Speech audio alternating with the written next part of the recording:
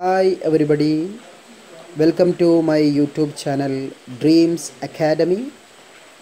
കേന്ദ്ര സംസ്ഥാന തലത്തിൽ നടത്തുന്ന മത്സര പരീക്ഷകളിൽ തയ്യാറെടുക്കുന്ന ഉദ്യോഗാർത്ഥികൾക്കായി ഞങ്ങൾ ആരംഭിച്ച ചാനലാണ് ഡ്രീംസ് അക്കാഡമി. GK വിഭാഗത്തിൽപ്പെട്ട പ്രധാനപ്പെട്ട വിഭാഗമായ ഭരണഘടനയെക്കുറിച്ചാണ് ഇന്നത്തെ വീഡിയോയിൽ നാം ചർച്ച ചെയ്യുന്നത്. ഭരണഘടന എന്ന് പറയുന്നത്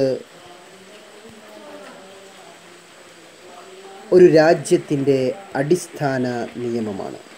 ഭരണഘടന എന്ന് പറഞ്ഞാൽ it is the basic law of A country. അടിസ്ഥാന നിയമം എന്ന് പറഞ്ഞാൽ ആ രാജ്യത്തുള്ള മറ്റു ഏതൊരു നിയമമാകട്ടെ ആ നിയമത്തിൻ്റെ മുകളിലായിരിക്കും ഭരണഘടന എന്നുള്ളത്. ഇന്ത്യയെ സംബന്ധിച്ചിടത്തോളം പറയുകയാണെങ്കിൽ ഇന്ത്യയിലെ IPC ആകട്ടെ, മറ്റു IT നിയമങ്ങളാകട്ടെ, CRPC ആകട്ടെ, ഈ നിയമങ്ങളെല്ലാം ഭരണഘടനയ്ക്ക് അടിയിലായിട്ടാണ് നിലനിൽക്കുന്നത്. കോൺസ്റ്റിറ്റ്യൂഷൻ എന്ന വാക്ക് ഉദ്ഭവിച്ച ഭാഷയാണ് ലാറ്റിൻ ഭാഷ. ലാറ്റിൻ ഭാഷയിലെ കോൺസ്റ്റിറ്റ്യൂച്ചർ എന്ന വാക്കിൽ നിന്നാണ് കോൺസ്റ്റിറ്റ്യൂഷൻ എന്ന പദം ഉണ്ടായിട്ടുള്ളത്. ഭരണഘടന എന്ന ആശയം ഉദ്ഭവിച്ച രാജ്യം അമേരിക്കയാണ്. ഏത് രാജ്യത്തിൽ നിന്നാണ്? അമേരിക്കയിൽ നിന്നാണ് ഭരണഘടന എന്ന ആശയം ഉരുത്തിരിഞ്ഞു വന്നത്. അമേരിക്കയിൽ നിന്നാണ്. ലോകത്ത് വ്യത്യസ്ത തരത്തിലുള്ള ഭരണഘടനകളുണ്ട്. നമ്മുടെ ഭരണഘടനയെ പോലത്തെ എഴുതപ്പെട്ട ഭരണഘടന അഥവാ ഇനാക്റ്റഡ് എഴുതപ്പെട്ട ഭരണഘടനകളുണ്ട്. ലോകത്ത് ആദ്യമായി എഴുതപ്പെട്ട ഭരണഘടനയാണ് അമേരിക്കയുടെ ഭരണഘടന. അതേപോലെ എഴുതപ്പെട്ട ഭരണഘടനയാണ് നമ്മുടെ ഇന്ത്യൻ ഭരണഘടനയും. അതേപോലെ തന്നെ ജപ്പാൻ, ഫ്രാൻസ്, സ്വിറ്റ്സർലാൻഡ് ഈ രാജ്യങ്ങളുടെയൊക്കെ ഭരണഘടന എഴുതപ്പെട്ട ഭരണഘടനയാണ്. എഴുതപ്പെട്ട ഭരണഘടന എന്ന് പറഞ്ഞാൽ ഒരു നിയമനിർമ്മാണ സഭ രൂപീകരിച്ച് ഇത്ര സമയത്തിനുള്ളിൽ തയ്യാറാക്കിയ ഭരണഘടനയാണ് എഴുതപ്പെട്ട ഭരണഘടന. അഥവാ ജനങ്ങളുടെ ഒരുപാട് ദിവസത്തെയും വർഷത്തിലെയും അധ്വാനം കൊണ്ട് ഉണ്ടായ ഒരു പ്രധാനപ്പെട്ട രേഖയാണ് ഭരണഘടന എന്നുള്ളത്. അതുകൊണ്ടാണ് അത് ഇനാക്റ്റഡ് കോൺസ്റ്റിറ്റ്യൂഷൻ എന്ന് പറയാനുണ്ടായ കാരണം. എന്നാൽ അൺറിട്ടൺ കോൺസ്റ്റിറ്റ്യൂഷൻ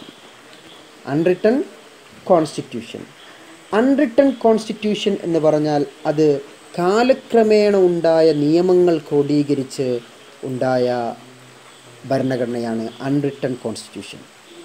അൺറിട്ടൺ കോൺസ്റ്റിറ്റ്യൂഷൻ ഉദാഹരണമായിട്ട് നമ്മൾ പറയാറുള്ളത് ബ്രിട്ടൻ്റെ കോൺസ്റ്റിറ്റ്യൂഷനാണ്. അതേപോലെ തന്നെ ന്യൂസിലാൻഡിൻ്റെ കോൺസ്റ്റിറ്റ്യൂഷനും അൺറിട്ടൺ കോൺസ്റ്റിറ്റ്യൂഷനിൽ ഉൾപ്പെടുന്ന ഒന്നാണ്.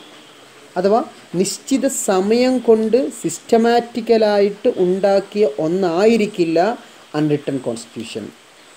അൺറിട്ടൺ കോൺസ്റ്റിറ്റ്യൂഷൻ്റെ പ്രധാനപ്പെട്ട അധികാരം എന്ന് പറഞ്ഞാൽ അൺറിട്ടൺ കോൺസ്റ്റിറ്റ്യൂഷനിൽ പാർലമെൻ്റ് ആയിരിക്കും സുപ്രീം. എന്നാൽ റിട്ടൺ കോൺസ്റ്റിറ്റ്യൂഷനിൽ സുപ്രീം എന്ന് പറയുന്നത് കോൺസ്റ്റിറ്റ്യൂഷൻ ആയിരിക്കും. അഥവാ പാർലമെൻറ്റിൽ ഒരു നിയമനിർമ്മാണം നടത്തിക്കഴിഞ്ഞാൽ ആ നിയമം കോൺസ്റ്റിറ്റ്യൂഷനായിട്ട് മാറുകയാണ് അൺറിട്ടൺ കോൺസ്റ്റിറ്റ്യൂഷൻ എന്നുകൊണ്ട് ഉദ്ദേശിക്കുന്നത്. അതേപോലെ തന്നെ കാലക്രമേണ ഉണ്ടായ കോൺസ്റ്റിറ്റ്യൂഷൻ ആയതുകൊണ്ട് തന്നെ അതൊരു ഇവോൾവ്ഡ് കോൺസ്റ്റിറ്റ്യൂഷനായിട്ട് നാം കണക്കാക്കുന്നു. കോൺസ്റ്റിറ്റ്യൂഷൻ മറ്റൊരു വിഭാഗത്തിൽ പറയുകയാണെങ്കിൽ രണ്ട് തരത്തിലുള്ള കോൺസ്റ്റിറ്റ്യൂഷൻ നമുക്ക് കാണാൻ കഴിയും. ഒന്ന് റിജിഡ്, മറ്റൊന്ന് ഫ്ലെക്സിബിൾ. എന്നാൽ റിജിഡ് കോൺസ്റ്റിറ്റ്യൂഷൻ എന്നുള്ളതും ഫ്ലെക്സിബിൾ കോൺസ്റ്റിറ്റ്യൂഷൻ എന്നുള്ളതും തീരുമാനിക്കുന്നത് ആ ഭരണഘടന ഏതൊക്കെ രീതിയിൽ ഭേദഗതി ചെയ്യാം എന്നുള്ളതിലാണ്. റിജിഡ് കോൺസ്റ്റിറ്റ്യൂഷൻ എന്ന് പറഞ്ഞാൽ ഒരു നിയമനിർമ്മാണ സഭയ്ക്ക് സിമ്പിൾ മെജോറിറ്റിയോട് കൂടെ അല്ലാതെ അഥവാ കേവല ഭൂരിപക്ഷത്തോടു കൂടിയല്ലാതെ സ്പെഷ്യൽ മെജോറിറ്റിയോടുകൂടി, പ്രത്യേക ഭൂരിപക്ഷത്തോടുകൂടി ഒരു ഭരണഘടനയിലെ ഏതെങ്കിലും ഒരു അനുച്ഛേദം, ആർട്ടിക്കിൾ ഭേദഗതി ചെയ്യാൻ സാധിക്കുകയാണെങ്കിൽ അത്തരത്തിലുള്ള ഭരണഘടനയ്ക്കാണ് നമ്മൾ റിജിഡ് കോൺസ്റ്റിറ്റ്യൂഷൻ എന്ന് പറയുന്നത്.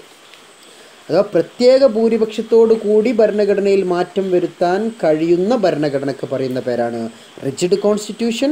അതേപോലെ തന്നെ ഫ്ലെക്സിബിൾ കോൺസ്റ്റിറ്റ്യൂഷൻ ഉണ്ട്.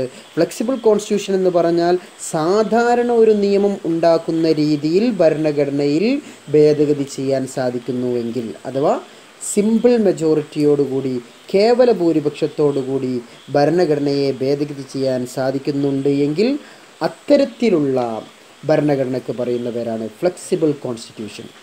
അങ്ങനെയാണെങ്കിൽ നമ്മുടെ ഇന്ത്യൻ ഭരണഘടന ഏത് തരത്തിലുള്ള ഭരണഘടനയാണ്? നമ്മുടെ ഇന്ത്യൻ ഭരണഘടന റിജിഡ് കോൺസ്റ്റിറ്റ്യൂഷൻ ആണോ അല്ലെങ്കിൽ ഫ്ലെക്സിബിൾ കോൺസ്റ്റിറ്റ്യൂഷൻ ആണോ? ഇന്ത്യൻ ഭരണഘടനയെക്കുറിച്ച് പറയുമ്പോൾ ഇന്ത്യൻ ഭരണഘടന നെയ്തർ റിജിഡ് നോർ ഫ്ലെക്സിബിൾ എന്ന് വേണമെങ്കിൽ പറയാം, അല്ലെങ്കിൽ ഐദർ റിജിഡ് ഓർ ഫ്ലെക്സിബിൾ എന്ന് വേണമെങ്കിലും പറയാം. അഥവാ ഇന്ത്യൻ ഭരണഘടനയിലെ ചില ഭാഗങ്ങൾ ഭേദഗതി ചെയ്യണമെങ്കിൽ പ്രത്യേക ഭൂരിപക്ഷം ഇരുസഭകളിലും നിർബന്ധമാണ്. അഥവാ ഇന്ത്യൻ ഭരണഘടനയിലെ ചില പ്രധാനപ്പെട്ട ഭാഗങ്ങൾ, ഭാഗം 3, ഭാഗം 4 പോലത്തെ, അഥവാ മൗലിക അവകാശങ്ങൾ, നിർദ്ദേശക തത്വങ്ങൾ പോലെയുള്ള ഭാഗങ്ങൾ ഭേദഗതി ചെയ്യണമെങ്കിൽ പ്രത്യേക ഭൂരിപക്ഷം പാർലമെൻറ്റിൽ ആവശ്യമാണ്.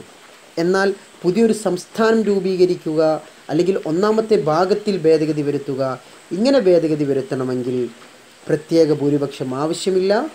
കേവല ഭൂരിപക്ഷത്തോടു കൂടി തന്നെ ഭേദഗതി ചെയ്യാം. ഇന്നത്തെ ക്ലാസ് ഇവിടെ പൂർണ്ണമാകുന്നു. ഈ ക്ലാസ്സിലുണ്ടാകുന്ന നിങ്ങളുടെ നിർദ്ദേശങ്ങളും നിങ്ങളുടെ കമൻറ്റുകളും നിങ്ങൾ അയക്കണം എന്ന് അഭ്യർത്ഥിക്കുന്നു. Anyway, good bye. നിങ്ങൾക്ക് ഈ വീഡിയോ ഇഷ്ടമായാൽ ലൈക്ക് ചെയ്യുക, ഷെയർ ചെയ്യുക. നിങ്ങൾക്ക് ഈ വീഡിയോ ഇഷ്ടമായില്ലെങ്കിൽ യാതൊരു മടിയും കൂടാതെ ഡിസ്ലൈക്ക് ചെയ്യുക. നിങ്ങൾ ഇത്തരത്തിലുള്ള വീഡിയോകൾ ഇഷ്ടപ്പെടുന്ന ആളുകളാണെങ്കിൽ തീർച്ചയായും ഈ ചാനൽ സബ്സ്ക്രൈബ് ചെയ്യുക. നിങ്ങളുടെ വിലയേറിയ നിർദ്ദേശങ്ങൾ കമൻറ്റ് ബോക്സിൽ അടയാളപ്പെടുത്തുക. Good bye.